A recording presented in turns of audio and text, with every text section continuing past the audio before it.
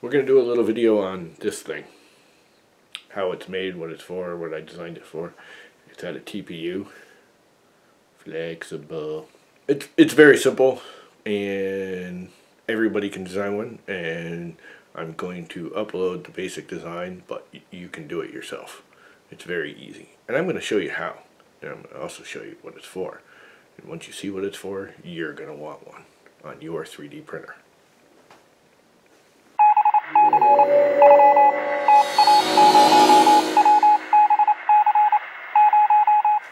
Okay, quite simply, what it is wire management. Right here, over here, I have another one. And what makes it awesome is it's all printed and you don't need any kind of bolt. You just stick it in a slot of 2020 and spin it, and it clips in and it holds.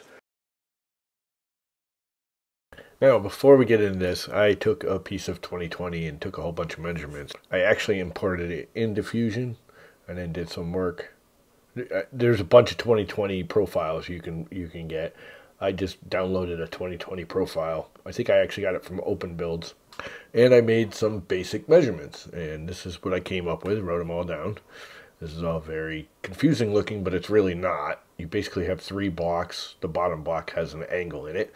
And if you think about it, it's the negative of the 2020 aluminum profile. The only thing I have noticed is this 4.75. I'm probably going to make like 5.5 because I've noticed with the 2020 V-grooves, the angle here for the actual V-groove, which should be right here if you can see my cursor, it's giving you very little catch here. So I'll probably make this like 5.5 or even 6.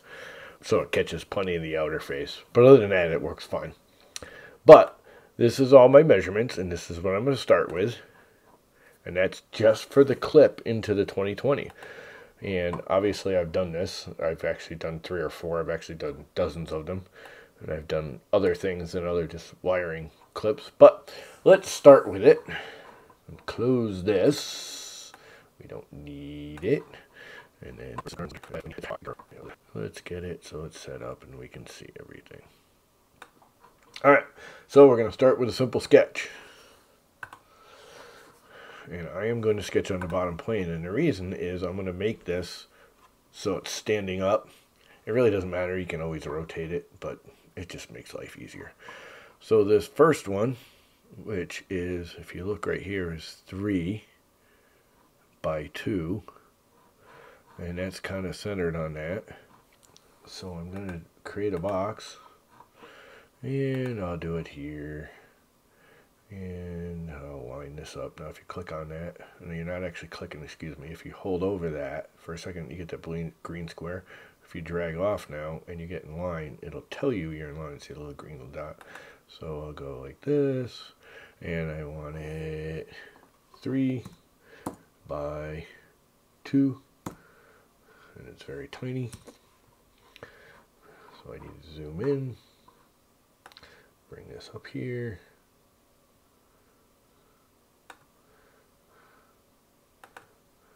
And I want it approximately aligned with that. And there's a way to align it, and I just can't remember how to do it. Let's bring these up closer so I can actually see them. Wish you could flip them, but anyway, not a big deal. And this one, I'm going to do another box real quick, and I'll use the edge start, and I know I want that lined up. And again, I'm going to make it 3, which is about right, but I'm going to make this 5.5, let's say, because I want a little bigger. That's 4.75. I want a little bigger, so I'm catching more material on the outside edge.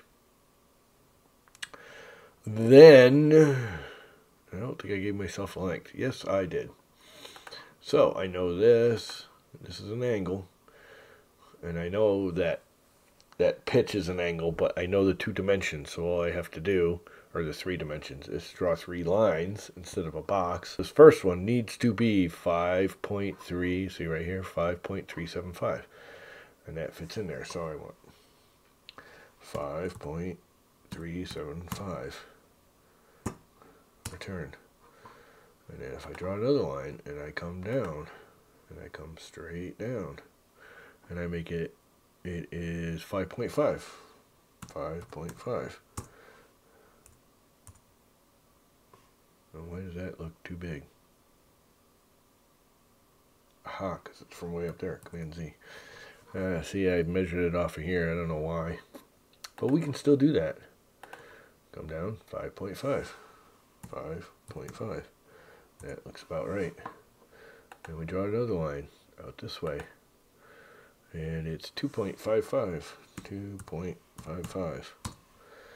And then we just connect those two, and it is what it is. There we go. We have our profile. Now, I'm going to draw one more line right here in the center. And escape. I'm going to make that line a construction line. And the real reason is I'm going to select everything but that line. Make sure that's not selected. Okay, it wasn't. And I'm going to mirror it. Mirror right here. All that stuff. And poof, I have my profile. Now if I take this, and this, and this, and this, and this, and this, and now I go over to solids, and I extrude it, and I came out, I think I did 4. This is one that matters. 4, yes, I'm pretty sure it's 4. I can always change it. That's the beautiful thing about Fusion. 4. That's my clip right there. Done. Isn't that smashing?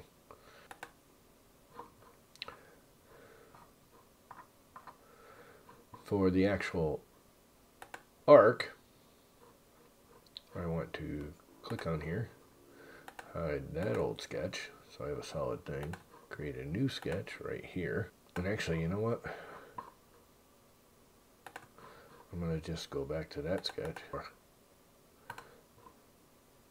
Edit sketch. Look at all that crazy crap. Okay, so we're going to do a circle. I'm going to go over here because I know I want to do it centered. I can do it right from here. See, it locks in. It's kind of hard to see with all those other markings. And somehow or another, I can close all those. Look at... where is it? It's right here somewhere. Show points. So show constraints. There we go. It makes all that busy crap go away. Alright. So I can draw a circle. Use a 2-point, and there's a reason for it. Now, I know a distance is whatever. Let's see. What size was that? I think that's 3/4. So what I can type in is 0.75 inches, and that's my 3/4. Now that's for 3/4 loom. You don't have to. Let's change it. I already have some for 3/4, so let's make it a 1/2 inch. 0.5 inches. Now if you're using metric, that's fine. Now the next thing you want to do is offset. Now I do it by my nozzle. I know I'm using a larger nozzle for this. I'm going to use my Core XY, the Llama Core, and it has a 0.8 nozzle, which means I want at least 2 traces of the nozzle around, if not 3.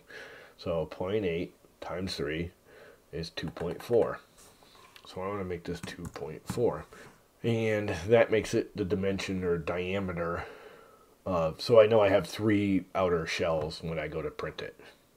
Now if you're doing a 0.4 nozzle, you want probably 4, but I want at least 3 with the 0.8 nozzle. And then I take this and I come off of here and I just kind of decide, and I'm actually going to make this tighter. I'm almost thinking I'm going to make it a side entrance one. Do I want to make it a side entrance? Sure, let's make it a side entrance. So I'm going to go there. I'm going to go about here. Now I'm just guessing. And what this is going to do is allow me to have a hole here. When I extrude it, I'm going to extrude this and not this. And that's going to leave the entrance for the wire loom. Actually, I think I'm going to change this and make it a little tighter even. Where I'm going to use TPU, I can make it really tight. And I've already made a mistake because this is going to be, no, that should be alright. Yeah, no, this is going to be too tight to the aluminum. Maybe not. Let's go with it. Alright, finish sketch. Let's go forward again. That's extruded. Let's go forward again. We can get rid of this because we don't need it right now. Delete. Alright, what we want to do now is extrude that. And I want to go out like 20.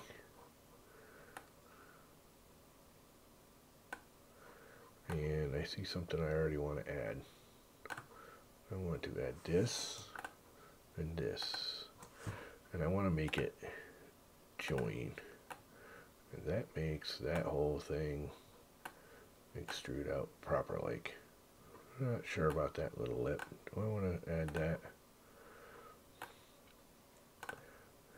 Sure, why not? And let's bring it out to 20 millimeters because I like 20. It seems like a good number for this kind of thing. Now, it looks kind of big, but you got to remember that's the one thing with designing is things often look bigger than they are. All right, I think I'm okay with that. And now I'm just going to take this and this and this and this and hide the sketch. And I'm going to arc these a little bit with a fillet to make them smoother. And I don't know, let's do one even. 1 millimeter. And that kind of smooths it out there a little bit. It's actually screwing up this clip a little bit, but you know what? I'm okay with that. It looks fine to me. And then right here, now you don't want to touch this because that'll make your screw up. That'll make the clip not work well. But this I can screw with and make a little smoother here. Give it a little bite. And I'm not hating that. Now the last little trick, as you can see, this is a pretty simple construction. Clips right in.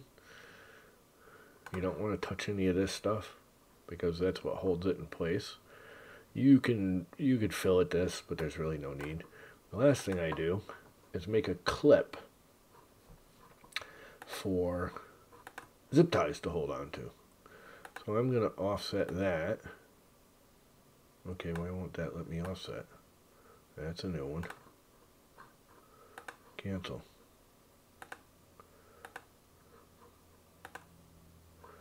Okay, that worked. And I want to do about 0.5 or 1. 1's fine. And then I connect it somewhere. And I don't really like it going all the way. So I just kind of randomly make it in here. And I'll come across straight. And as you can see, the little green dotted line, that's telling me I'm parallel or in line with. And I do the same thing here and see how that does that.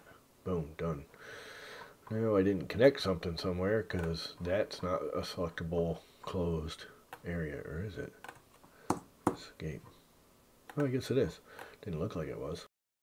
But here's the trick. When I go to do solids, you could just extrude it down from there. It'll join. And you have your little lip. And it's on the very end. I like to back set it a little bit from it. I don't know why, it just makes it look cool. So you go up to here, and instead of starting from profile, you say from an offset plane. And let's do it -2. -2. And see what that did? It started 2 millimeters from the edge. And I think I like that. And we'll do it -2 millimeters. And we'll hide the sketch, and now you can see it made this little lip there. Now I want to make this so it all prints without supports. And what I need to do that is just put a little pitch right here on this. So I'll go up, modify. You could do a draft too, I think will work, but I just do a chamfer.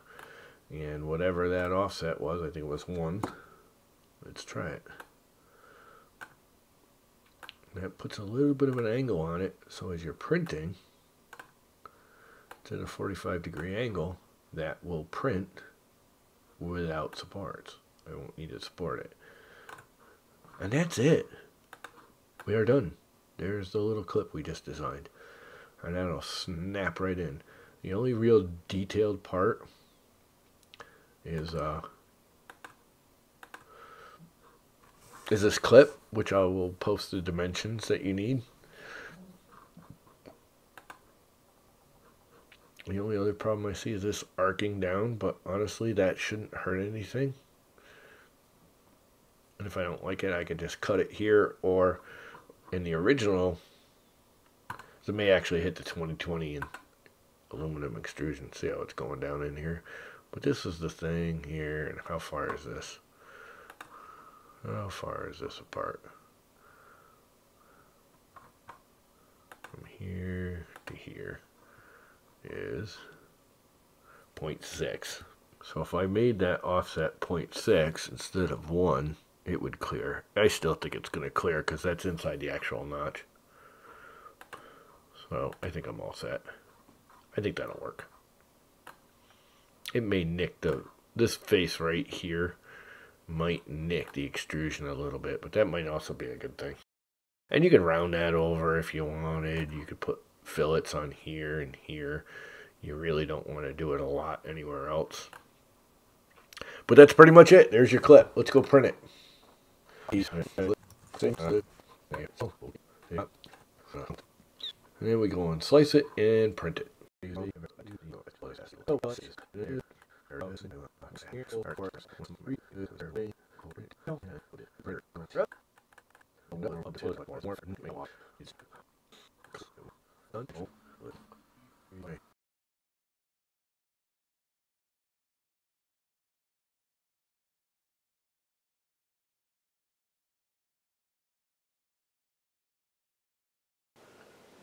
And it's done, and we grab it, and we come over here and drop one on the floor. Let's give it a shot. Snaps right in, snaps in. Awesome! So there you have it, a little clip, literally designed in 15 minutes. I don't even think it's that long, because I think this video is going to be under 20. With all the excess crap. So yeah, 15 minutes or less, you can design something like this yourself. And there you go. Cool little useful print.